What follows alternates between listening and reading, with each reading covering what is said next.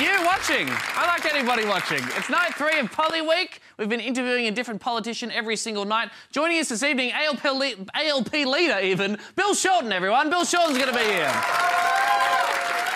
Pretty exciting. I think we have a shot of Bill warming up backstage. Let's have a look at that. Oh, yeah. That's the good stuff.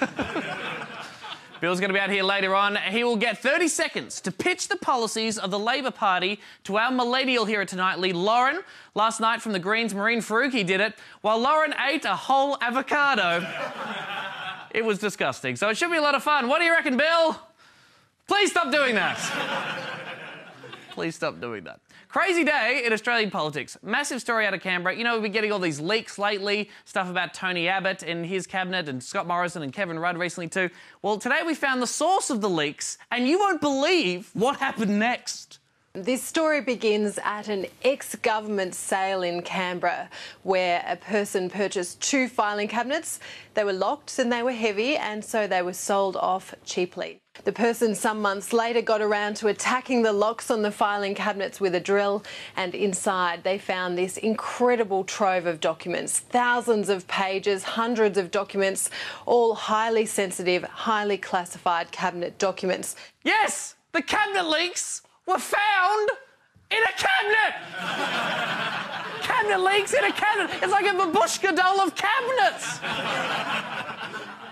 Imagine how pissed off the person who discovered it would be. Oh, man, all I wanted was some old, heavy cabinets. Now I got all these fucking government secrets. This is bullshit. This is worse than the time I bought a submarine on Gumtree to contain the rotting remains of Harold Holt. Bullshit! Oh, I'm sorry. Too soon for Harold Holt gear, everybody? ABC political correspondent Greg Jennett even went so far as to liken the cabinet to some renowned whistleblowers. We have Snowden, we have Assange, and now the Australian version involves a couple of metal boxes. What the fuck is happening? Oh, Australian politics, truly. You are a bit shit. America has Watergate, Europe has the Panama Papers, Australia has a large metal box. In the spirit of Poly Week, actually, we're having the source of the leak on the show tomorrow for an interview. They are choosing to remain anonymous, though. Fantastic journalist, should win in Walkley. Of course, everyone's also talking about the big story out of South Africa.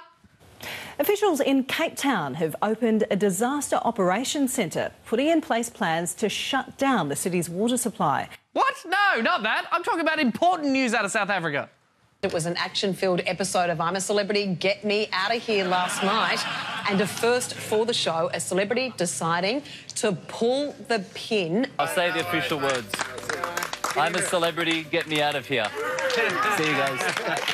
Bye. That is a pretty cool way to quit your job.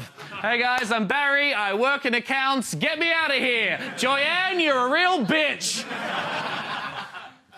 Bernard Tomic has walked out of the jungle and the backlash online was pretty significant. Lots of people calling him a quitter and, oh, sook and all this stuff.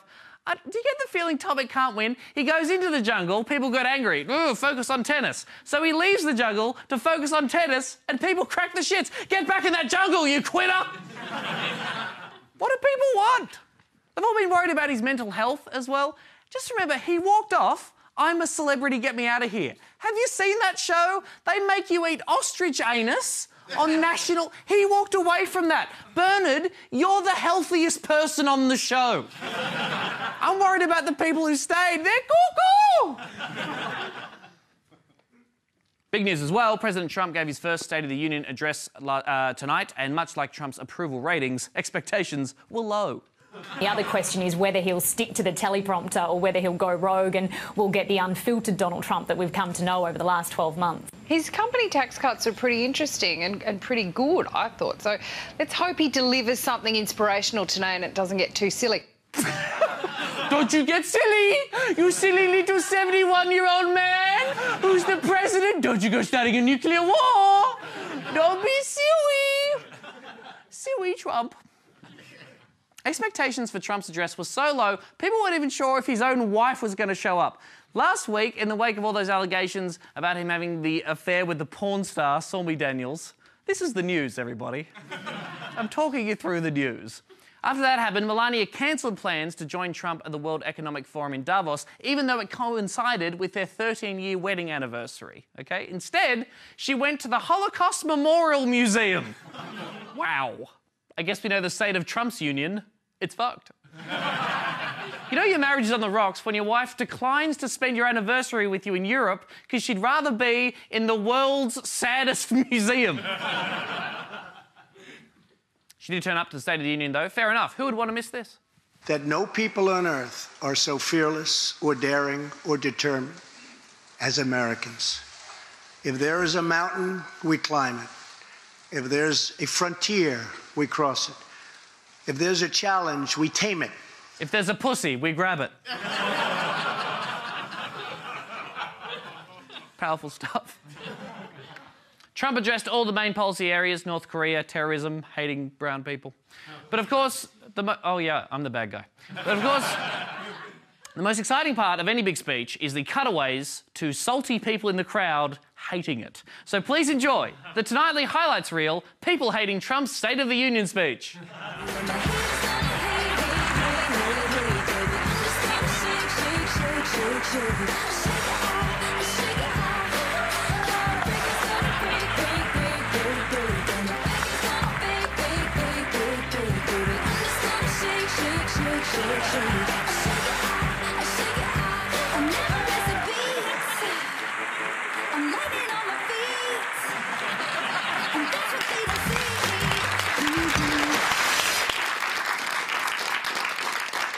Hey, if you're just tuning in, Bill Shorten is coming up later on in the show. Don't miss that. Stay tuned. I'm going to be sitting down with Bill Shorten and have a chat to him about politics stuff. Crazy stories in the news, right?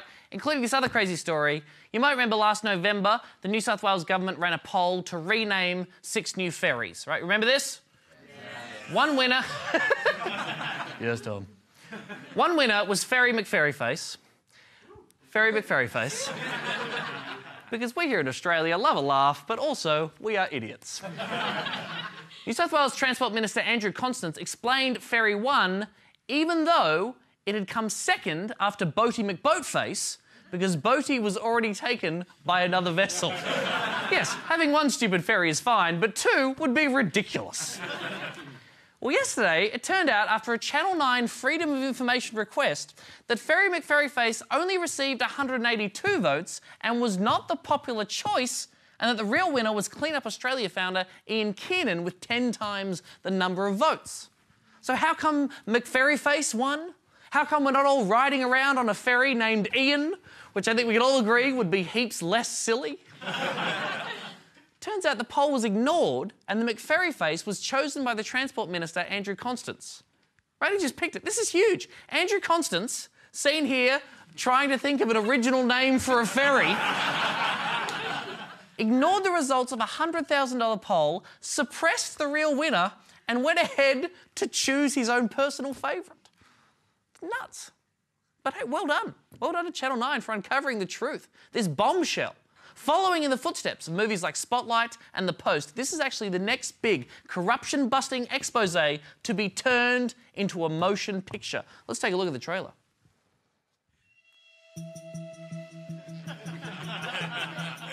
It's a public poll. $100,000. It just doesn't add up. Think about it. Do you know anyone who voted for Ferry McFerry Face? No. Look at these people.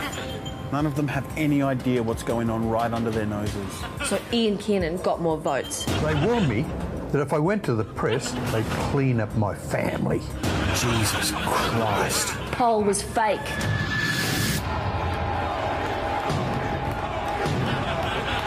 No, I'm telling you, this goes all the way to mid-levels of state government.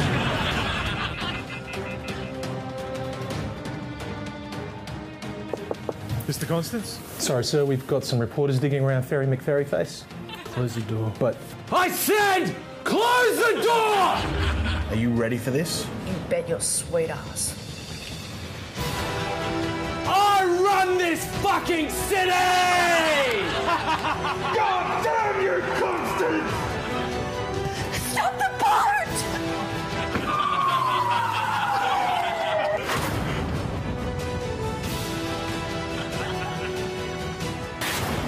to let this go. You don't get it. I ride that ferry. You ride that ferry. Your kids ride that ferry. Do you really want your children riding a ferry that wasn't named after the top result in an online poll? Well, I don't. I just don't think it should be called that because it didn't technically win. You couldn't leave alone. Now you're dead.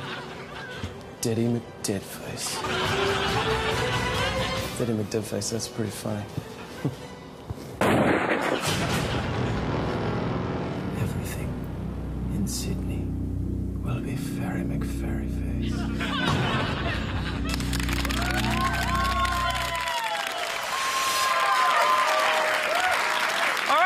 Tonight wants to be the next Prime Minister of Australia. He's the member for Maribyrnong, the leader of the Labor opposition, and quite frankly, a terrible rapper. Would you please welcome Bill Shorten? Sorry, Bill. Hi, mate. Thank you for being here. We really appreciate it. Yeah, my pleasure. It means a lot. Thank you for being here for Poly Week here at Tonightly. Now, first story. Crazy story of Australian politics today. Yeah. The Cabinet files. A cabinet is found. It was sold at a second-hand garage sale or some shit, containing documents from actual cabinet meetings dating back to the Howard government. Are you terrified about the contents of the cabinet? I can't believe it happened. I mean, all these spies who are meant to be spying on us, they should just be going shopping in second-hand furniture stores in Canberra. Don't give ISIS ideas, Bill Shorten. Come on. Listen, it is serious, but it does sound absurd. It's kind of crazy, right? But on reflection, isn't it a good thing? I mean, isn't it a good thing that we know these things? Otherwise, these documents would be held away for like 30 years. Isn't it good that we know more about what our politicians do, the kind of like crazy ideas they kick around in cabinet meetings? The government, you shouldn't be able to find information out because someone didn't check a set of filing cabinets. Then they sold it at a second-hand government furniture sale. And then apparently these filing cabinets were sitting in the shop for some months and someone decided to get the drill out to break into this one. Again, the most Australian thing you can do. You know, but at least we're on top of it. You know, the government, they're right on top of national security. That's the good news.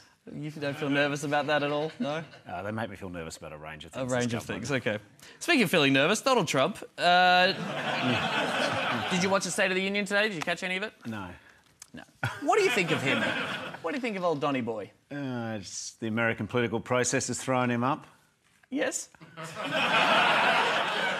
Yeah. Before the 2016 US election, you called him barking mad and entirely unsuitable to be leader. Technically, I said some of his views were barking mad. Oh, I see. Good clarification. Yep. Saved yourself there. Entirely unsuitable to be leader of the free world. Now, you could become the next Prime Minister of Australia. You'll have to deal with him. Won't that be a bit awkward? Oh, yeah. But we'll get through it. OK. Listen, if I can work with Tony Abbott and I can work with Malcolm Turnbull and Barnaby Joyce, you know, we'll have... Oh, yes, you and Tony, famous friends. Does he make you feel scared about the state of the world, Donald Trump? He's only one person. So, at the end of the day, the American system's got checks and balances. Very, very diplomatic. That's right. Yesterday you spoke at the National Press Club and you announced Labor's new policy of a Federal Integrity Commission designed to restore public confidence in the political system because the most corrosive sentiment in democracies around the world is this idea that politicians are only in it for themselves. Do you really think that this commission is going to stop people from thinking that?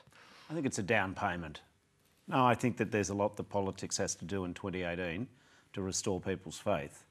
But one thing we can do is by setting up a Federal Integrity Commission, what we then do is we're saying to the people at large, most Australians whom would want this, yeah, we're willing to subject ourselves to the same rules as other people. So it's a start. But I actually think if you really want to restore confidence in 2018, we've got to stop talking about ourselves and talk about the issues which affect families, workers, young people, old people. We've got to talk about the issues that affect Australians. And I think we can do better. So it's a start, though. Restoring faith is interesting to me because I'm going to play you something, and I'm sorry to do this to you, but it is honestly one of the first things I think of when I think about Bill Shorten. You are in no way the worst offender of this at all, but this clip to me sums up something about Australian politics. Let's have a look. I understand that the Prime Minister's addressed this in a press conference in Turkey in the last few hours. I haven't seen what she said, but let me say I support what it is that she said. Hang on, you haven't seen what she said? But I support what my Prime Minister said, so... Well, what's your view? Well, my view is what the Prime Minister's view is. You don't know what that is? Well, I'm sure she's right. I'm sure she's right. Now, it's funny now. You had a lot more hair there, great times. But that is why people hate politics right there, right? What do you think when you look back at that clip? Oh, I should have answered the question differently. Yeah. No question. Why didn't you? Because Julia Gillard was under a lot of attack and I thought, I'm not joining in. So sometimes in life, you just got to be loyal. You just got to back them. And at that stage, I thought, I wasn't sure what she'd said, so therefore I just thought, better that I back her and don't cause another point of controversy. But you know... Having said that, I would now answer the question differently. Right. Also, I'm disturbed to see how young I look there. So you're dealing with a big issue, but I'm also looking at the other issue. Oh, my Lord. OK. So, in terms of faith and trust, and focused specifically on you and your leadership, you have been polling pretty well. The Labor Party has been winning a lot of polls in two-party preferred. It still seems Australians seem to prefer Malcolm Turnbull over you when it comes to leadership. Why do you think that is? Well, let's see what happens at the next election. OK. Well, we've got lots of good policies, and I've got no doubt that if Australians have a clear idea about what I stand for and what the Labor Party stands for at the next election, we'll do well. OK. Yesterday, you were asked about Labor's position on the Adani Carmichael coal mine. Here's what you said at the National Press Club. You can't be serious about climate change and energy and sort of have a bet every which way. So we're certainly looking at the Adani matter very closely. If it doesn't stack up commercially, if it doesn't stack up environmentally, it will absolutely not receive our support. Do you have a time frame on that? It's underway. Very vague there. Underway on the policy. No, well, you only used half of the clip. Sure. There was plenty more in that clip. Yep. I said that I am concerned about the impact on the reef. I said the global thermal coal market isn't strong, so I'm not sure what the financial underpinnings of the deal are. I went on to say I'm concerned about other mining jobs, which this might undercut by flooding the market.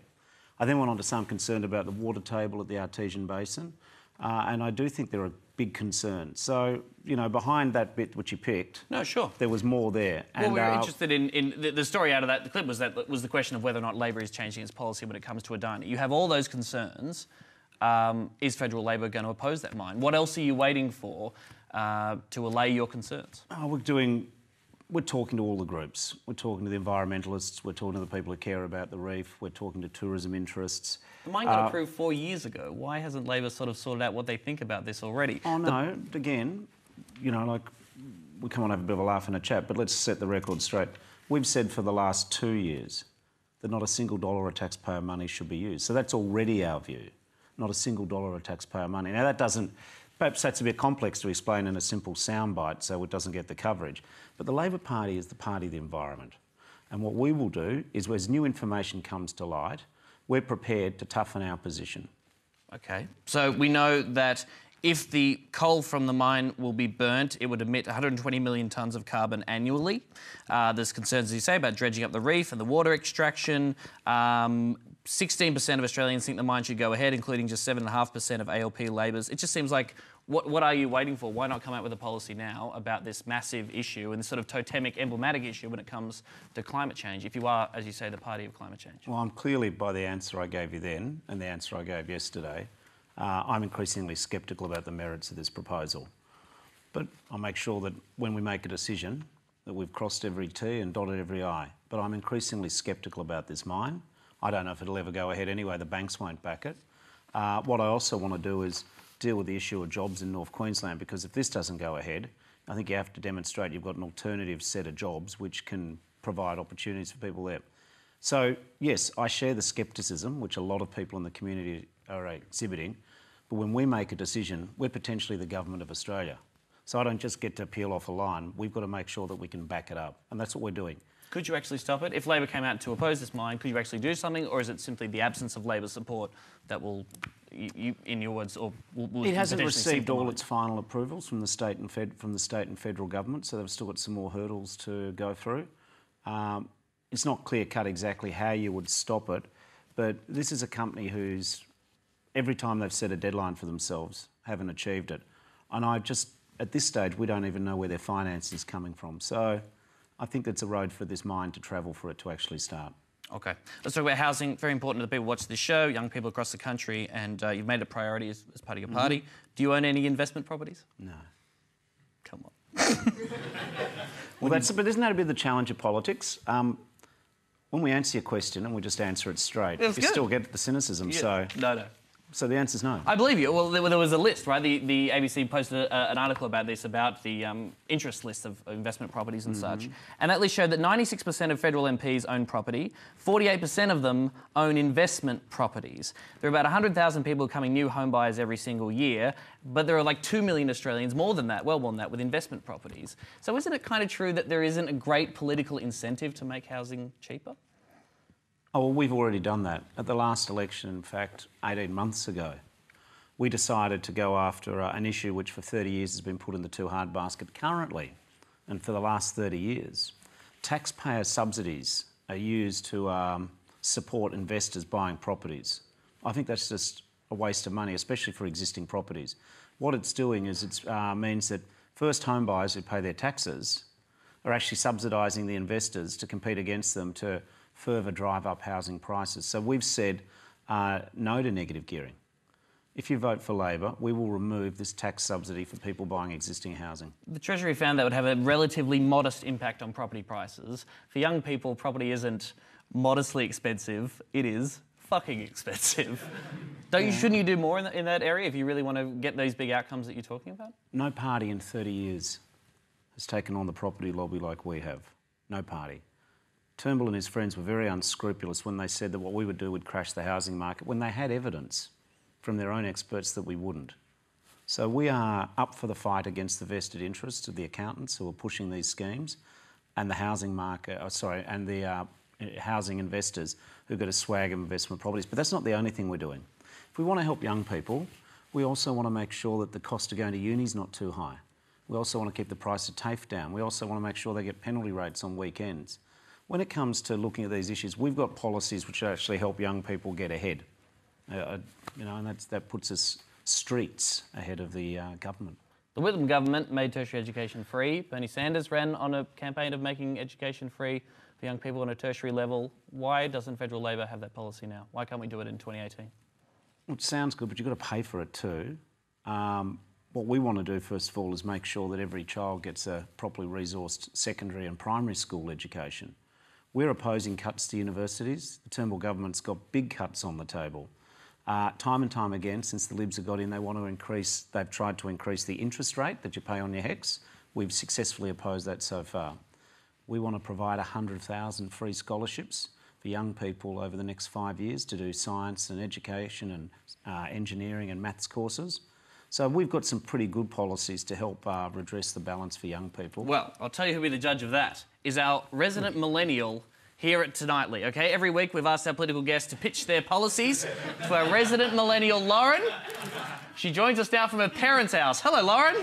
Hi, Tom. Are you just visiting your parents or what's going on? No, I live here. Please send help. OK. No, Mum, I'm at work. All right.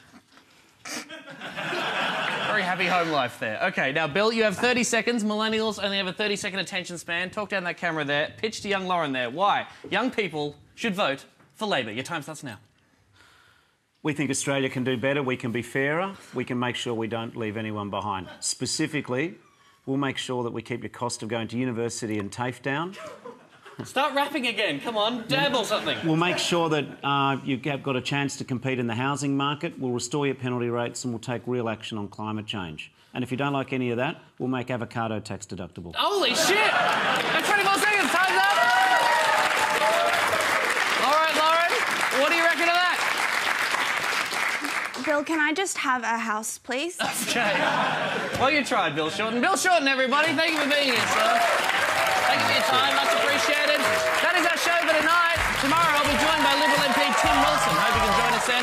Asian Provocateur is up next on ABC Comedy. Thanks for watching. Good night. Thank you, sir.